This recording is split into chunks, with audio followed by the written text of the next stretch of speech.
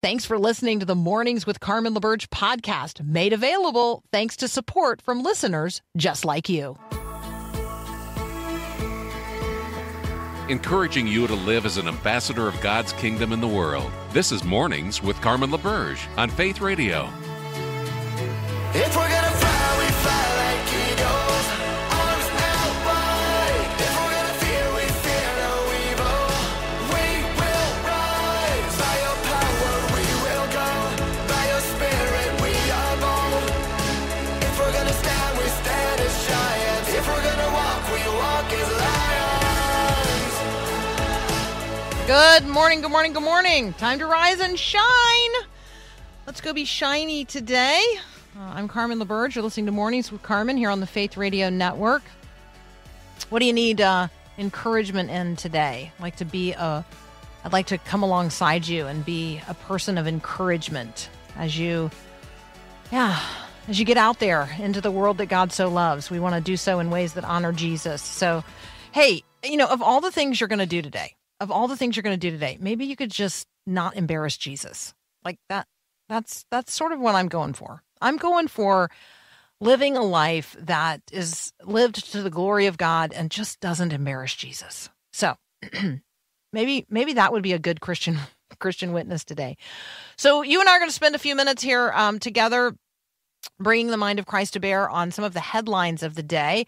A couple of headlines got me thinking about the way we use words and how saturated our culture is when it comes to spiritual language. And so as you're going to get God back into the conversations of the day, here are some things you might use. The New York Times is reporting that the comet Pons-Brooks, did you even know that there was a comet Pons-Brooks out there? I did not, but there you go. There's a comet out there, Pons-Brooks, and it is apparently having its last hurrah. Well, not its last hurrah, but it's last hurrah for maybe, I don't know, another 70 years, something like that. So it says, here's the headline. This devil-horned comet won't be visible for another 7 decades.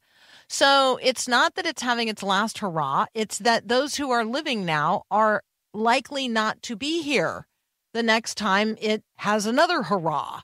And I do think this is a good reminder that there are times, and I'm using here the fact that they refer to it as a devil-horned comet when I talk about finding spiritual language out there and reconnecting the eternal with the everyday. So, you see a headline and it's got the devil literally in it. Hey, that's a good opportunity for you to get God back into the conversation as well. And here's the thing, even though this comet is not going to be visible to us for, some 7 decades, it's not like it's actually going anywhere. Same true of the devil, right? Just because you don't see him operating in your purview right now doesn't mean he's actually gone anywhere.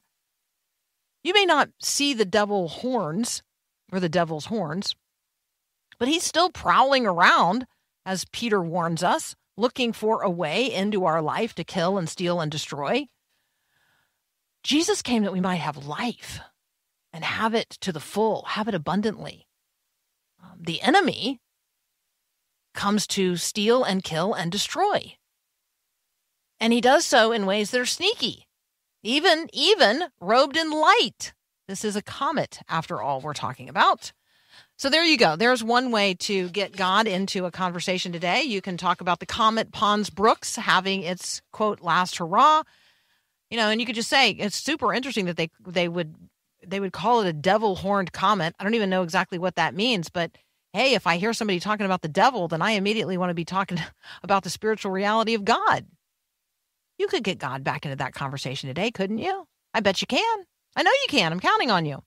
The Washington Post is reporting that hikers keep climbing Hawaii's, quote, stairway to heaven.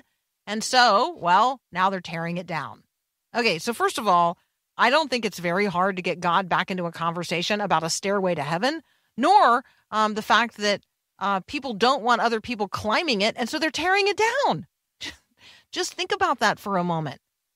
The stairway to heaven is being torn down, and it's been blocked off now for years and years, and they've posted guards so that people wouldn't climb the stairway to heaven.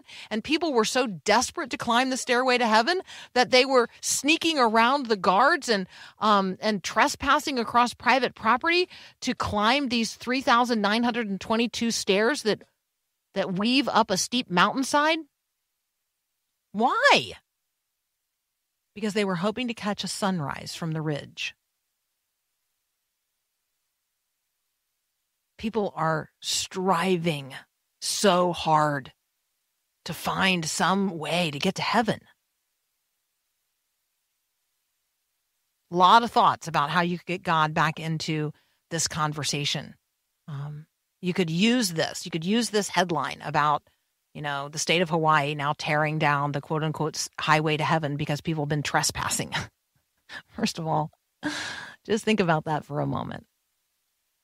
There's no trespassing on the bridge that God has created. His name is Jesus, and he welcomes you. There's no barriers to entry, and nobody can ever tear it down. Here on earth, whatever you build today, somebody's going to tear it down. Pretty much, in all likelihood, it's going to be dismantled. Not all promises of getting to heaven actually deliver. Those quote-unquote stairways to heaven that people have constructed. I mean, let's go all the way back to the Tower of Babel if you want to have a conversation about people imagining that they could build for themselves a way to God. Anybody who tells you that you have to climb or that the military has to build a stairway to heaven, they have missed the entire reality of the grace that's demonstrated and offered by God through the person and work of Jesus Christ upon the cross. There is nothing you have to do. The whole thing is a gift. Jesus is the one who makes the way. You just get on his back because he alone can carry you to heaven. That's the message of Ephesians chapter 2, verses 8 and 9, where Paul says, it is by grace that you have been saved through faith. This is not your own doing. It is not from yourselves. It's a gift of God, not by works, not by climbing some stairway. No, it's not designed to be something that you can boast in. It's a gift. So, do you long to see the sunrise? Do you want to ascend to the very top of the proverbial mountain? Do you want to go to heaven? What's your plan for getting there? There is a way, and his name is Jesus. That's how you get God back into the conversations of the day, using the headlines and bringing the mind of Christ to bear. Let's continue our conversations here in just a moment. Maybe you've got a headline or a story, something that's happening in the world, and you're like, I'd like some help bringing God back into this conversation. You could text me, 877-933-2484. You're listening to Mornings with Carmen.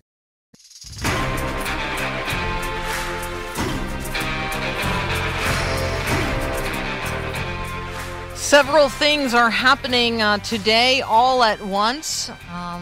God is not lacking in his ability or his compassion, his interest. And so what has your attention today? I'd like to be praying with you on that front. You can text me, 877-933-2484. I'm Carmen LaBerge. You're listening to Mornings with Carmen on the Faith Radio Network. If you've just joined us for the very first time, welcome. We'd like to send you a welcome pack. You can text the word welcome to that number, 877-933-2484. Several things happening today all at once. So let's bring the mind of Christ to bear on some of these headlines. There is a jury being seated in the New York criminal trial of Donald Trump on charges that he falsified business documents in an attempt to obscure payments made through his attorney to women he hoped would then not reveal extramarital affairs. All kinds of conversations that you could have here on this topic. We talked about a few yesterday, and that is, how impartial could you be, and what does it mean to sit in judgment of another person? But today, I want you to consider a couple of different angles to this story as well. At issue here is an individual, for sure. There is one individual on trial. But I want you to think if you've ever had somebody in your life facing criminal prosecution, then you know that these trials are trying for the entire family. So would you pray today for Melania? And would you pray today for Barron? Citizen Trump, President Trump, is also someone's husband and someone's dad. He's a grandpa. There are other people who are experiencing this trial in ways that you and I are not experiencing this trial. And trials are trying. It's in the name. And so, on one level, it might be trying your patience, or it might be, trying you in some particular way, but it's trying other individuals in other ways. And I don't know about you, but it would be hurtful. It would be hurtful to have the kinds of things that are going to be exposed about the practices of an individual. It would be really, really hurtful if that were your husband or your dad or your grandpa. And so I want you to just be mindful of that today as you are participating in conversations about the most high-profile thing that's ever happened in terms of a president of the United States. I also want you to celebrate and think about courthouse ministries today. Some of the most vibrant ministries out there happen at the courthouse steps. Like, there's hospital ministry and emergency room ministry, and there's courthouse ministry. And man, those are really critically important places and spaces to be reaching out to one another. There's another historic trial taking place today in Washington, D.C. House Republicans delivered articles of impeachment yesterday against Homeland Security Secretary Alejandro Mayorkas. They walked them over to the Senate. And so today, I expect it to be a very brief trial in the upper chamber of the Senate. Might even conclude today. It might be over almost before it starts. But I think that it is an opportunity for us to talk about not only the brokenness of our U.S. immigration system and our need as Christians to be Christians to people who arrive here however they come. Like, once they're here, they're here. And so what does it mean to love those who are strangers among us? What does it mean to show hospitality to strangers as our biblical mandate? Like, what does it mean as Christians to enter into this, not just the conversation as citizens of the United States of America, a small K kingdom, but what does it mean for us to be kingdom people, big K, as people in desperate need arrive in our communities? And then maybe another way to turn over the conversation, or to till the soil of the conversation about the articles of impeachment in relationship to Secretary Mayorkas. This is an opportunity to talk about how we're judged at work. Like, who's responsible, and what are you responsible for, and who holds you accountable? It's difficult for an individual to be held responsible in the context of work when the administration for whom they work sees particular laws differently than right now the members of Congress. This would be like the board of directors of an organization having a different view of something than the person you actually work for, and you being held accountable for not doing something that the board said you should do when your immediate superior told you not to do it. Like, it's complex. It's a mess. So I want you to think about what the Word of God says in Colossians 3, verses 23 and 24. Whatever you do, work diligently or heartily as for the Lord, not for men, knowing that from the Lord you are going to receive an inheritance as your reward. You are serving the Lord Jesus Christ.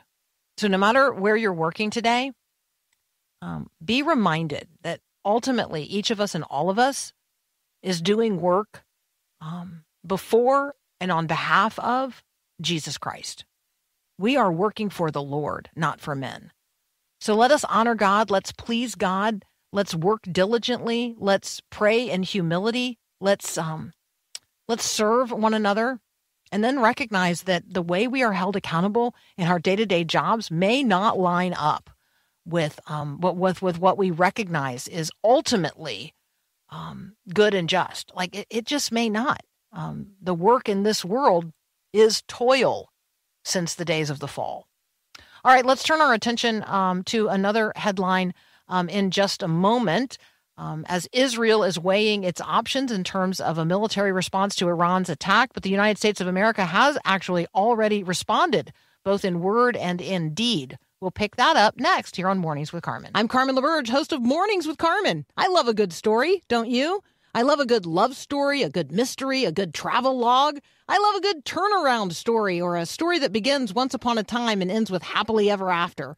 So what's your story? Specifically, your Jesus story. What difference does Jesus make in your life? Could you tell it as a love story or a rescue story? However you tell it, trust me, we want to hear it. We love a good story. Connecting faith to life, Faith Radio.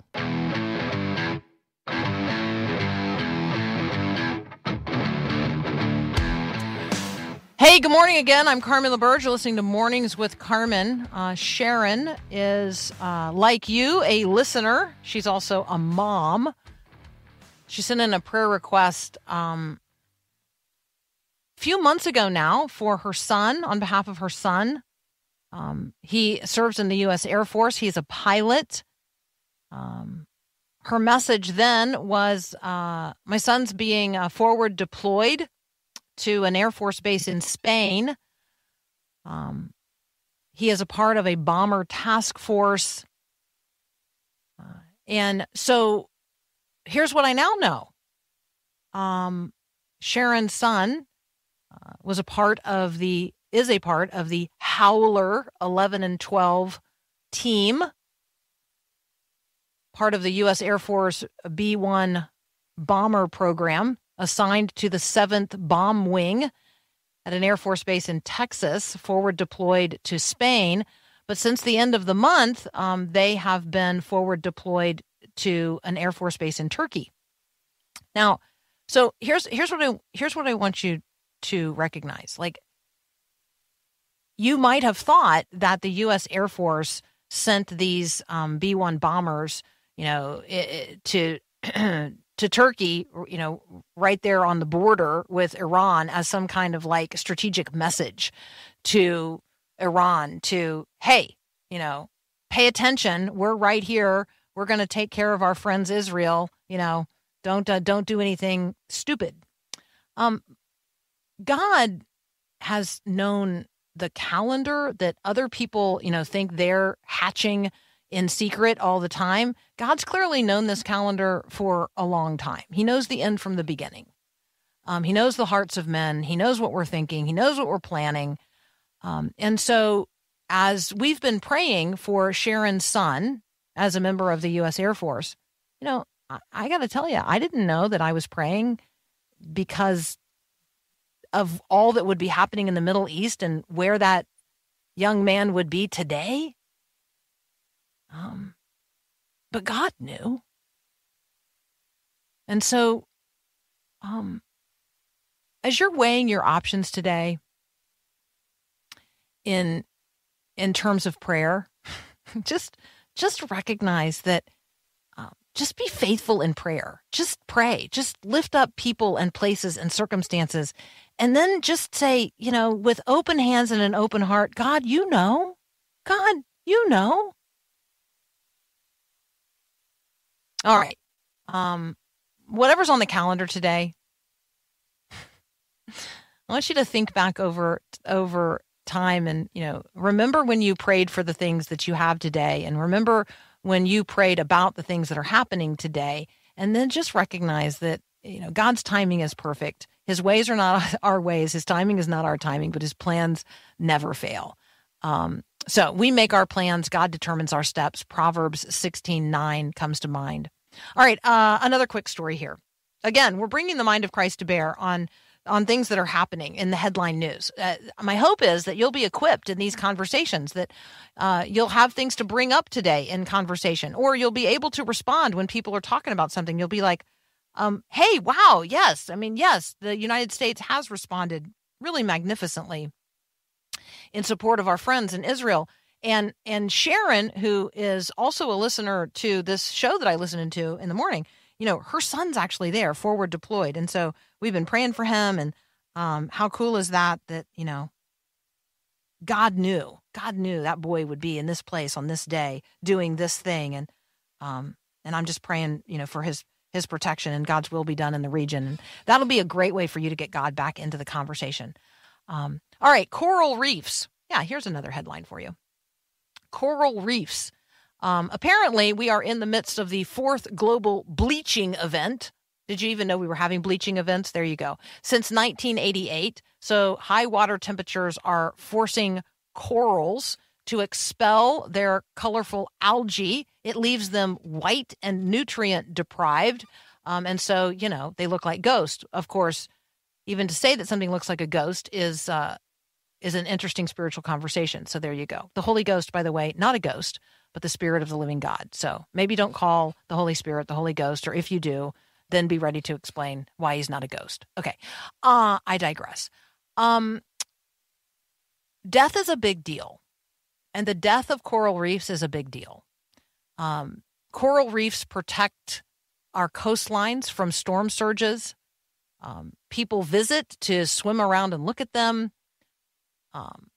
And coral reefs support something like 25% of all marine life, all the life in the ocean. And so the death of a coral reef is a big deal. It's a living organism. And when it dies, it's a big deal, because death is a big deal. Why? Because life is a gift from God, and we can't make it. We can't make life. It's a gift from God. And we are held responsible as stewards of all of it. The creation mandate isn't just, be fruitful and multiply. It is that we would be good stewards, good managers of all that God has set under us. Our physical bodies would be, first on that list. The relationships we have. And then everything that God has placed under your management. So, are there things around you that are turning ghostly because they are nutrient deprived, contaminated, and dying? When they're gone, what will be lost? How might you be an agent of not only reconciliation, but an agent of resurrection hope today in the midst of whatever is dying around you? That very quickly brings to mind a friend who texted yesterday asking for prayers for she and her husband and for their friends whose 21-year-old son took his own life, leaving behind a wife and brothers and parents and friends and questions and a wake of grief. In case nobody has told you yet today, you are precious and your life matters. God loves you. God sees you. God knows what you're dealing with. God can make a way where there seems to be no way. Seems like a good time to just remind everybody that there's a resource called 988. If you are at a place where you think there is no hope left and you are considering doing something that cannot be undone, just call 988 on your phone. Don't take your own life into your own hands, because your life belongs in God's hands. We belong to God in life and in death. On the subject of life, let me quickly point out this. Have you heard that there's this new trend at gender reveal parties? First of all, did you even know that there are gender reveal parties now? Like at a certain point in pregnancy, when when the mom and the dad are ready to tell everybody, that it's going to be a boy or a girl. Maybe you're remembering the days where you had to wait until the baby was born and they were like, it's a girl, it's a boy, right? So exciting, so wonderful. Some people are still waiting and they're not finding out in advance. Other people are making a big to-do of letting everybody know that it's going to be a boy or it's going to be a girl. Actually, that it is a boy or it is a girl that's on the way, that God is knitting together. Well, there's a new trend where they're doing live ultrasounds at gender reveal parties. There are these mobile 4D ultrasounds, making it possible for people to actually see the baby in the womb. And, if you see a fully formed baby in the womb, it doesn't take very long to guess if it's a boy or it's a girl. So there you go. And your first reaction to this may be that it's unnecessary, that it's silly, that, it's just people coming up with one more reason to have a party that focuses on them, whatever. So you may think it's totally over the top. But let me give you another perspective. As these videos of these 4D ultrasounds, these live gender reveal parties, as they garner tens of millions of views on TikTok and Instagram and other social media platforms, let me tell you this. It is impossible. It is impossible to not see a baby. You see a real live baby in the womb.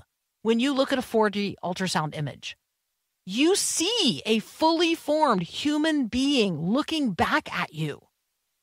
You see their hands and their feet. You see their eyes. You see their nose. You see all the parts of their body being knit together. You see that they are fearfully and wonderfully made.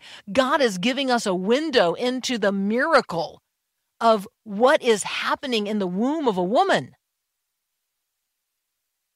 So I view this as a tremendously incredible pro-life opportunity for us to allow people to see what is happening, what God is doing in the womb of a woman when a human life is being formed.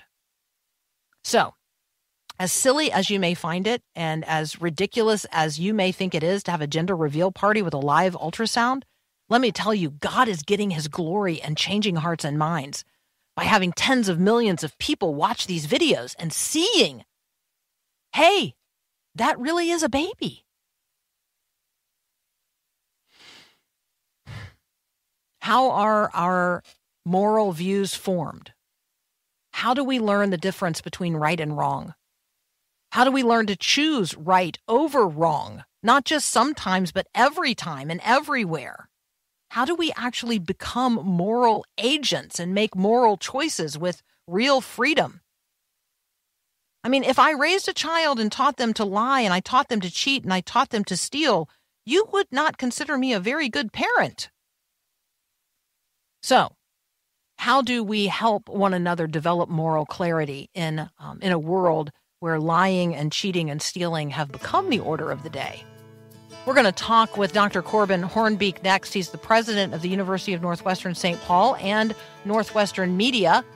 We're going to talk about moral clarity as one strategy for a gospel-empowered engagement with culture. That's up next here on Mornings with Carmen.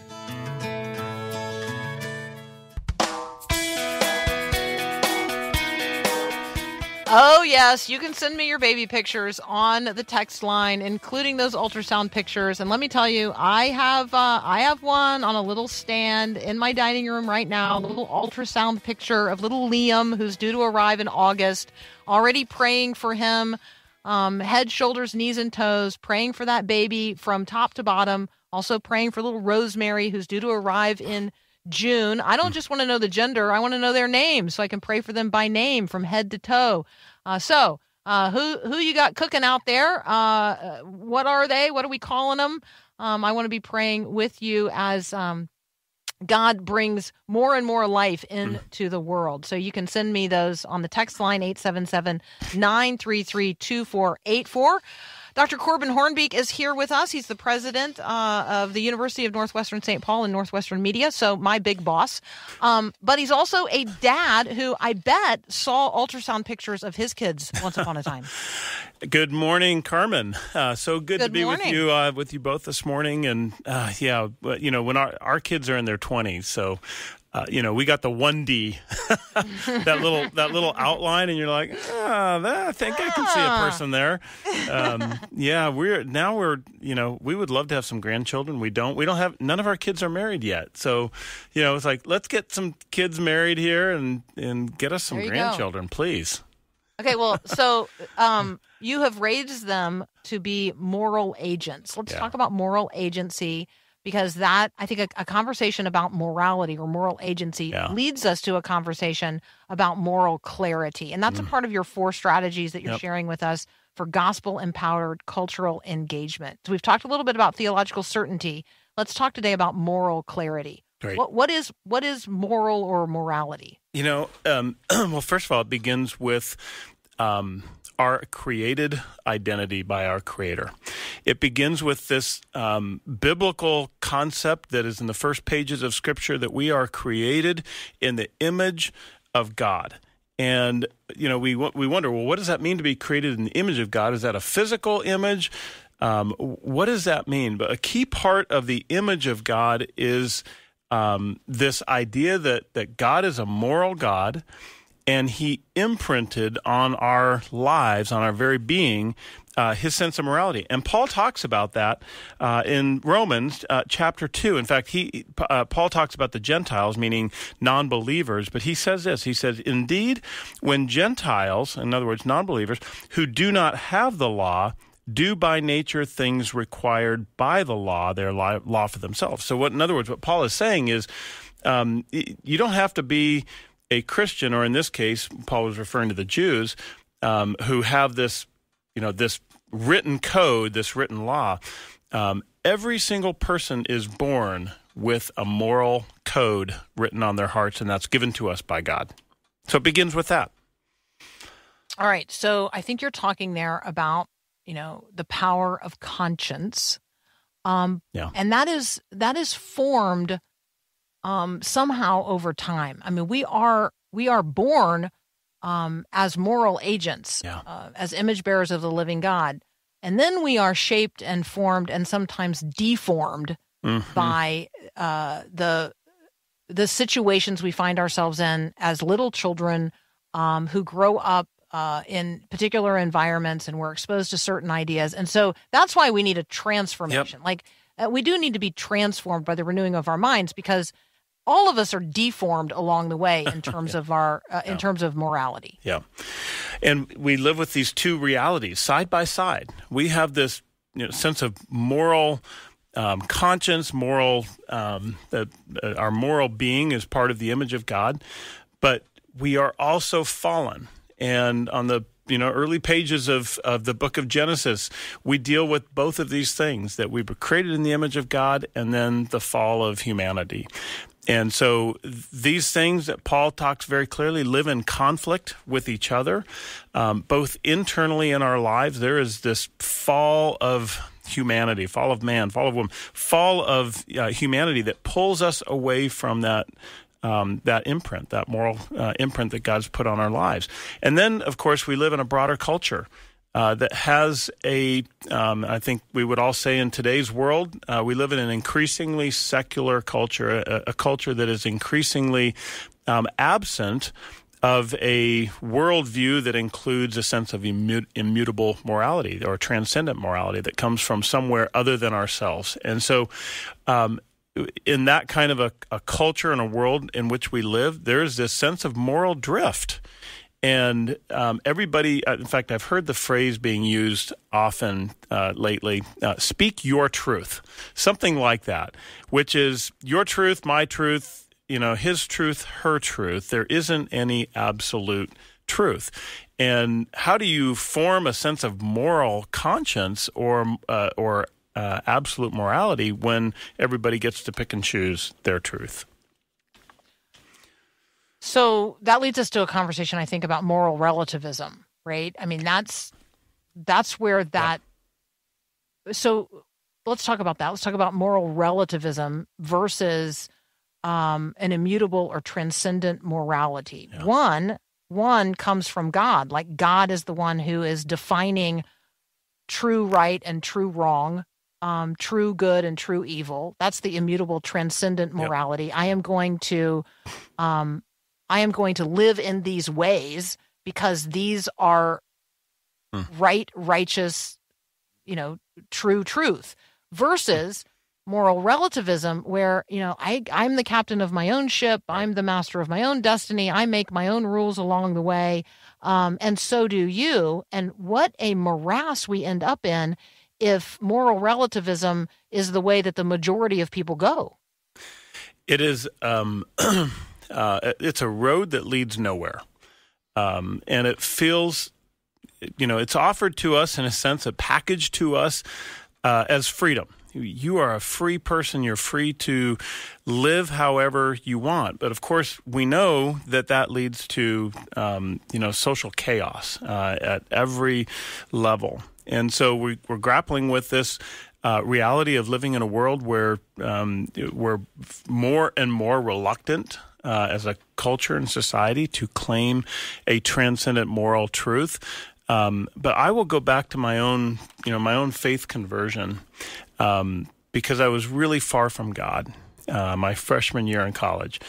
And what really convinced me that there had to be a God in this world, Carmen, was the fact that I couldn't explain why I did the things I did and felt so guilty about it. Where did that come from? Was that just a social construct? And if so, how might I dispel the social construct and then just go on doing what I do and feel okay about it? I couldn't do that. I had to confront the fact that there were certain things in my life that I knew were wrong, and they didn't come from anywhere else other than the fact that I knew that they were wrong. That was what pointed me to the idea of a transcendent moral God.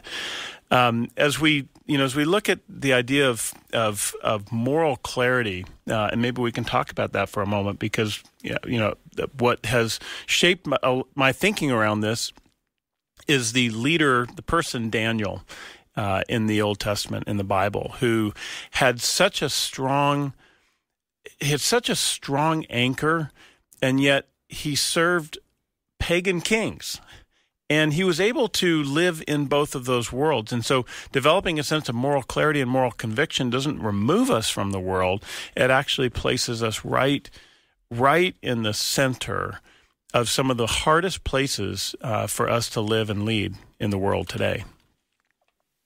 That's so good. Let's continue in just a moment talking about Daniel as a good model here as we seek to find our footing or re-find our footing as moral agents, real moral agents in the reality of a world that is often very amoral. We are talking with Dr. Corbin Hornbeak. We will continue this conversation in just a moment. Where do you find moral clarity? What's at the center for you? Are there ways in which you know you're in moral rebellion? How might you make a moral recovery? Let's talk about Daniel as a good exemplar next. You're listening to Mornings with Carmen. If you're a new listener, we want to officially welcome you with a free welcome pack gift. Request yours today at myfaithradio.com.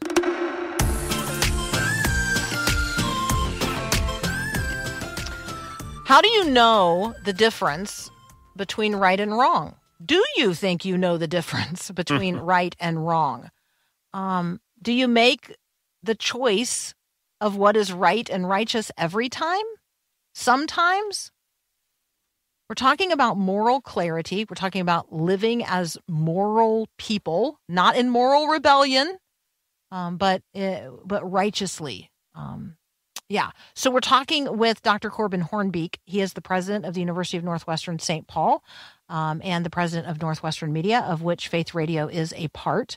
And we're having an ongoing conversation with Corbin about these strategies for gospel-empowered cultural engagement. And we're looking at the life of Daniel from the Bible. And on a prior occasion, we talked about theological certainty with humility. And today we're talking about moral clarity. So, Corbin, why point to Daniel? What are some things about Daniel that you want to illuminate today? The thing that just grabs my attention about Daniel every time I read this story about Daniel is that he was a young boy who was taken into Babylonian captivity from Israel. a young boy, probably 12 or 13 years old, and somehow, and this is, kind of the mystery of the book of Daniel, because it really doesn't tell us how, but we know that Daniel was a young man who rose to the highest positions of leadership and influence in the Babylonian Empire, which is a godless, secular, pagan, the worst of the worst kind of empire. And I love in Daniel 6 because, he served 4 pagan kings.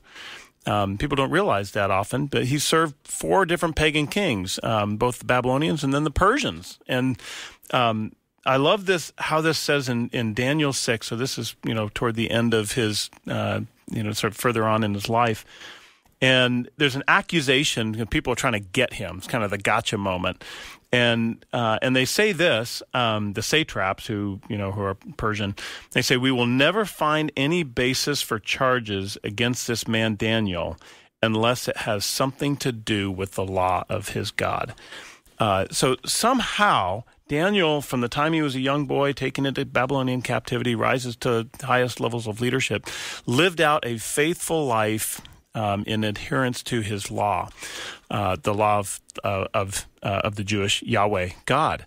So, when we're talking about moral clarity, there's 2 words sometimes we think of as the word conviction, and I'm using the word in particular clarity because they're a little bit different. And I think sometimes when you look at the life of Daniel, Daniel had to know what was not up for grabs in terms of his convictions. And then there were probably a whole lot of things that he had to be, I would say, flexible without compromising on. And maybe we can talk about that a little bit because moral clarity allows us to know what that foundation is that should never, ever change. Certain things are always wrong. Certain things God gives us freedom to do that allows us to have those places of influence in our culture. No, that's so that's a discernment issue. That's a knowing what God has said, right? So there's a biblical literacy issue there. And then there is a spirit at work within me, obedience question. Yeah. It's one thing to know what is right. It's another thing to do it. Yeah. I I go back to the Apostle Paul because he was grappling with these issues as well in the New Testament church. And in the book of 1 Corinthians, of course, they're having all these kind of letters back and forth about issues. And the Corinthians kind of wanted Paul's opinion on certain things. And one of the issues that arises is the issue of food sacrificed to idols. And this has relevance to what we're talking about here because there were those in the early church that said, that's been polluted. And so the food that's been sacrificed to pagan idols, it's a little bit like, Daniel living in Babylon. What to do about food that's been polluted or sacrificed to idols. And of course, if you're Jewish, that would be a clear violation of the law. And so there's a question that says, should we or should we not eat food that's been sacrificed to idols? And Paul kind of leaves it up for grabs a little bit. And he says, be guided by your conscience on this. And I think this ties into the idea of moral clarity. There's certain things that we should never do, but if we want to have influence in the world, there might be a time, Paul says, where you would eat food sacrificed to idols, but there also might be a moment in which you would choose not to. And the guiding principle there, of course, is might you violate somebody else's conscience and have that become an impediment to their experiencing the grace of God. So ultimately, we don't want to make it about the thing. We want to make it about how do we live lives that are attractive to non-believers and be able to step into a culture that there is no right or wrong, and so we have to, as Christians, be convicted about what we know we must never, never do. There's certain things that are always wrong in every circumstance. And then there are times where God gives us freedom guided by discernment and our conscience, to be able to step into some of the hardest, more secular places in the world.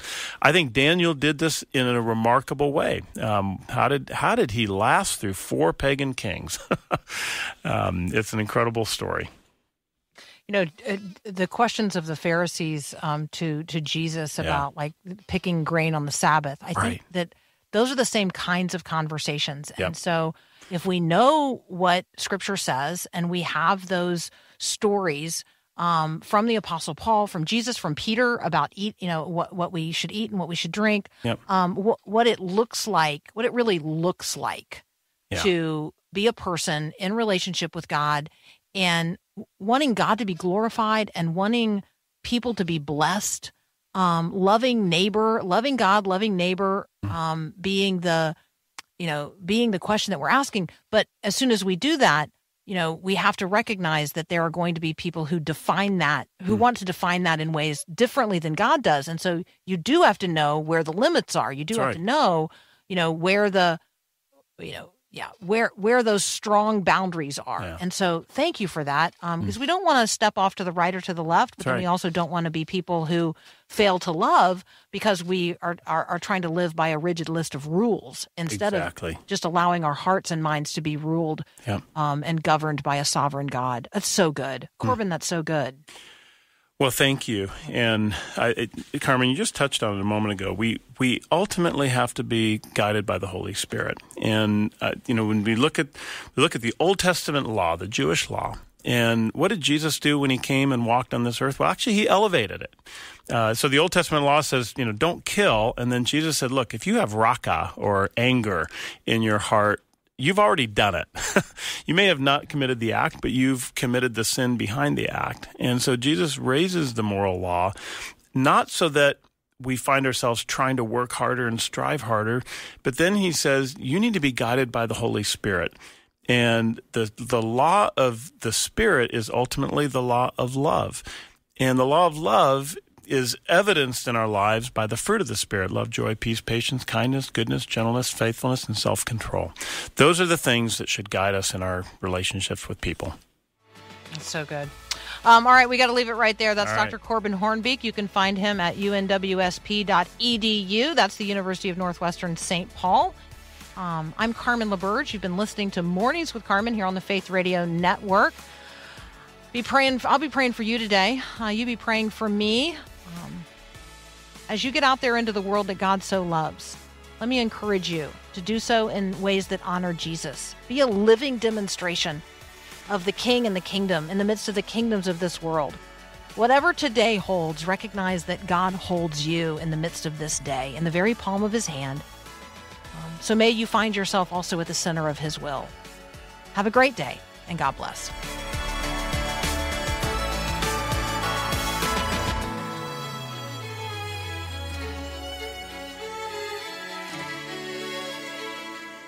Thanks for listening to Mornings with Carmen LaBerge. Podcasts like this are available because of your support. If it's important to you to hear things that encourage your faith, click the link in the show notes to give now. And thanks.